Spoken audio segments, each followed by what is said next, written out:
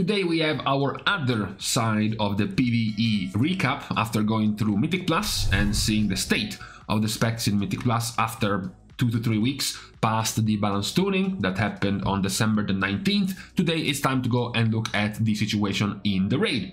We are now getting close to the 10.2.5 patch, which is coming out in 9 or so days. Unfortunately, as it stands, barring some last minute surprises, we're not actually gonna have any significant balance tuning in 10.2.5. There is only a slight change to Preservation Evoker, and that's about it for now. So we're not even eagerly waiting for the drop of this patch for the balance tuning that will come. There will be some cool features like the follower dungeons or like dragon riding all over Azeroth and a few other things, but as far as the changes to the meta, changes to the situation in the PvE scene, not really anything is going to be changing. So looking at the situation right now at almost 2 months into this season, this is the situation once more looking at all of the logs in all of the bosses in Mythic Amirjassil. Once more, after we have gone looking at the overall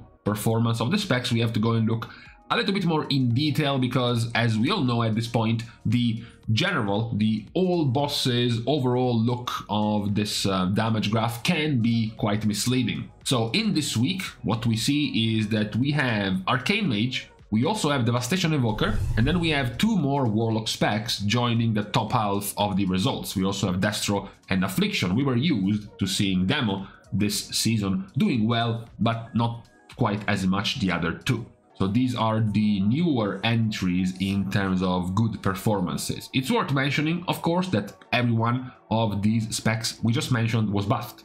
3 weeks ago, in the last round of balance tuning, all 3 mage specs were buffed. The 2 warlock specs not named Demo were buffed, and also Devastation Evoker was buffed as well. So it's good to see that they are having an impact in them performing better. But when we look at something like this, we also have to go over, as usual, is this true? Or are we getting baited? Is this just a lie from the overall all bosses results, or can we see it once we go and check their performance boss by boss? You can start from the easier one, the weaker ones that perhaps matter the least, like Nullroot, and we do see, at least on Nullroot, Arcane Mage doing very well. You do see Devastation Evoker being in the middle of the pack, and even Affliction Warlock being quite high. The only one of the 4 that isn't performing as well is Destruction Warlock, which is quite lower down. Then you move to a boss with a few more adds, a few more room for padding on AoE situations, and now Affliction is still quite high, but Devastation and Destruction are in the middle of the pack to slightly bottom half. Meanwhile, once more, Arcane Mage is doing very well.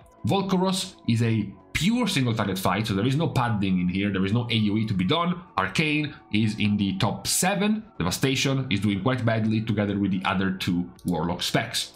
Council, there is some cleave here, so it's not surprising to see Destruction doing much better. Devastation is also in the top half, and this time it's Arcane who is doing worse, given the style of this cleave type of boss, which doesn't really favor Arcane very much. This doesn't last long for Arcane, because on Laudar, Arcane is back to being the highest damage, as well as Destruction doing very well, and then Affliction and Devastation are in the middle of the pack. This is continued on Nimue, where you have Destruction again doing very well. It's the only one of the specs this time that is outperforming the other 3 in the bottom half. And lastly, you have Smolderon, where once more you have Arcane Mage doing very well. This time it's Affliction doing very well, but Devastation and Destruction are not doing nearly as well. So when you go all the way back to the average results, you can basically say that Arcane is here legit.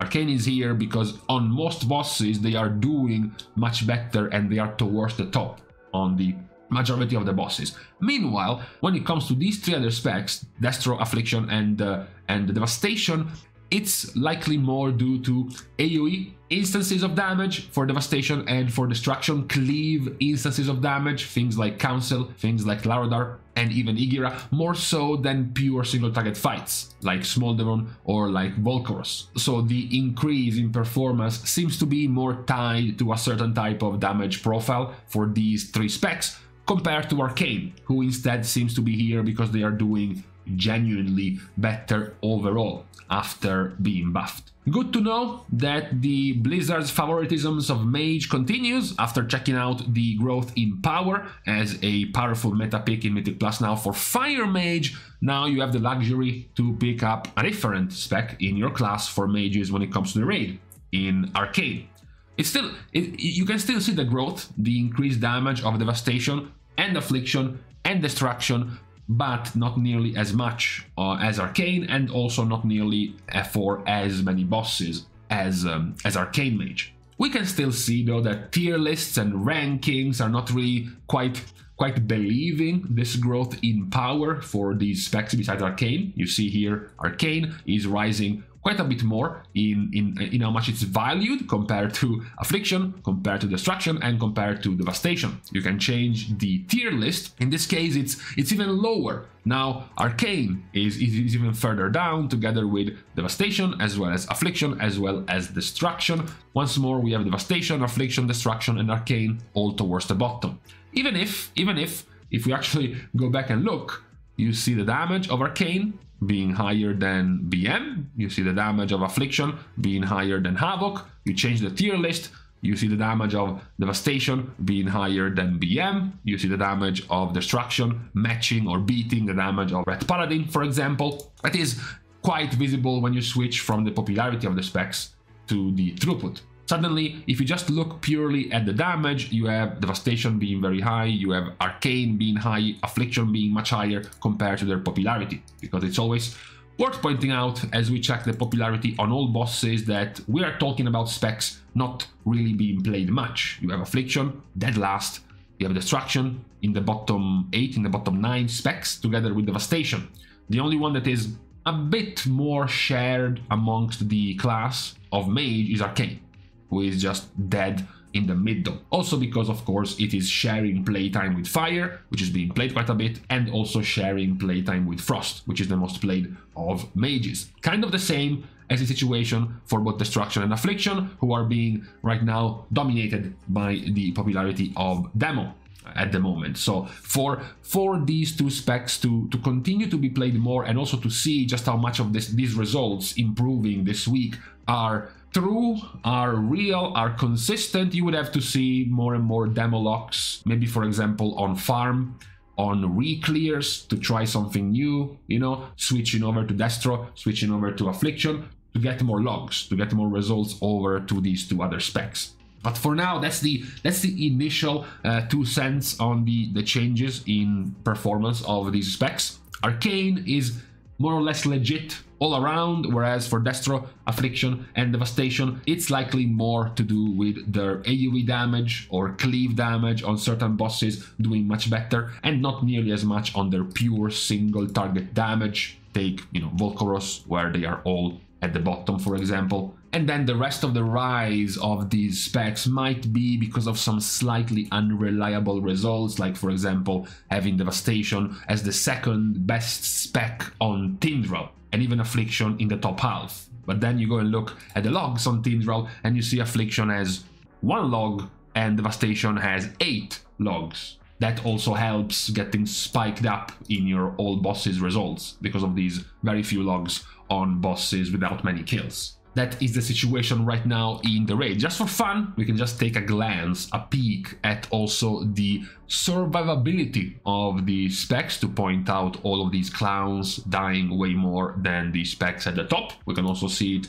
a different way over here to check over at the deaths of the specs, looking at both kills and wipes, or even just wipes, for example, just to see who bricks your pool the most. You can look at the death percentage, and we do have more or less, you know, similar results down here. The Druids, Priest, Hunter, Evoker, Devastation, and Preservation are dying more than a few other specs known for their tankiness, like for example Warlocks. Warlocks are quite sturdy and reliable and resistant. What is perhaps meme-worthy, I know it plays on the stereotype, but Havoc Demon Hunter being so high in deaths is quite unwarranted, given their tankiness, given their high leech, their high self-sustain, their multiple defensives, and don't forget, after the rework, they now have also a pretty easy to take immunity, yet they continue to die quite a lot. To be fair, that's also the same for assassination, especially when you look at sub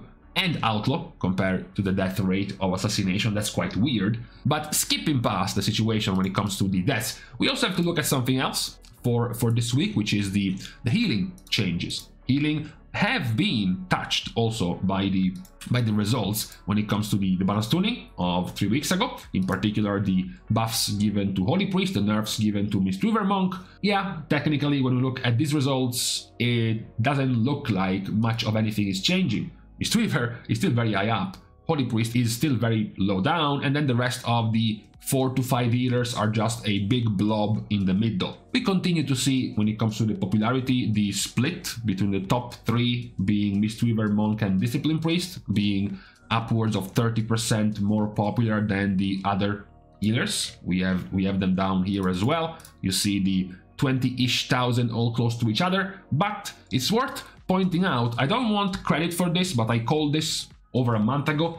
Over time, Holy Priest was going to be matching and then passing Discipline. Now we are only not even 10% dividing these two specs. It's the presence of Holy Priest will continue to rise due to how much less bursty healing is required in the raid, meaning the effectiveness of Discipline Priest will go further down, meaning the continued throughput, consistent healing of Holy Priest will go up, and also because it's more chill and it's more laid back to heal compared to Discipline, so it's more relaxed when you're farming the raid, for example. So we are bound to see Holy Priest continuing to rise and eventually pass Discipline Priest. So what that also means is we are bound to see worse and worse results for Discipline, because more and more better players will go down to play Holy. So Holy will also increase its results, not because it's being buffed, but because better players are playing Holy, and Discipline will get worse in results, not because they're being nerfed, but because more good players are going to play Holy. That's a classic at this time of the season. We still see them being regarded as quite high, still below Mistweaver Monk. Changing tier list does paint things in a slightly different picture. Here we have a big blob of 5 specs all very close to each other. Even down here, talking purely about throughput, you have these specs approximately 1, 4 and 6,000 HPS apart. We're talking about 1 to 3% healing done apart from each other. The only gap is from Mistweaver, which is far higher up. Remember also that Mistweaver has been nerfed twice already this season, so was Discipline. These were the 2 specs nerfed by somewhere around 10 to 12% healing done for Mistweaver and about 6 or so % healing nerf done to Discipline. So these are the results post nerfs for both of these specs, and then also, unfortunately, you might say, these are the results post buffs at the moment for Holy. Holy Priest has been buffed by over 10% healing, and they are still a solid 15% healing behind Mistweaver, who was also nerfed by 10%. That shows you the gap that existed between these 2 specs at the start of the season, and that it is still quite visible right now, a couple of months into Season 3. It's still worth pointing out that at this point though, in previous times you might have seen at least 1 or sometimes 2 healers being almost completely dead, almost completely abandoned, whereas now there is a much more healthy spread of healers in terms of options, even in the raid. Let me pick up some receipts. This is week 7. This was week 7, so almost 2 months in Season 2. Of Dragonflight, and these are the healer popularity picks in the Mythic. Obviously, Holy Priest was OP, but then again, you look at the numbers of Discipline and you look at the number of Mistweaver. These are not just half as popular as the rest. These are twice or 3 or even 4 times less popular than the other healers. We can go back to week 6 of Season 1, and this was the popularity of the healers. Once more, you see that the ones at the bottom aren't just only half as popular as the ones at the top. They are a third or a fourth or a fifth as popular. So compared to these numbers, the popularity of healers right now, like this one, is very healthy. It's very healthy compared to what we had gotten used to in the previous seasons of Dragonflight. So yes, there is still some unbalancing to be had. Mistweaver is still too strong, likely Holy Priest, and at this point perhaps Resto Druid and Preservation might be bumped by a slight bit, but compared to what we have gotten used to in this expansion, it's going very well as far as healers are concerned in the raid. So as far as the recap of this week is concerned when it comes to the raid, we have of course still waiting on more conclusive results in terms of the performance of Tindral damage. We still don't have nearly as many logs, obviously, for this boss. You get to see some ideas, of course, with Demo having so many logs and doing so well. For example, you get kind of an idea of, you know, them being quite strong. Same goes for Havoc, having the second highest logs and then still doing well. So you still have good ideas about those specs, but for all the others, the logs start being too scarce to get an idea of the performance on that boss. As we pointed out, the overall results showed the growth of 4 different specs, which then we went over and just analyzed whether or not that growth was real, was legit, or was perhaps a little bit sketchy in terms of how they got to show that increase in damage for Affliction, Destruction, Devastation, and Arcane Mage.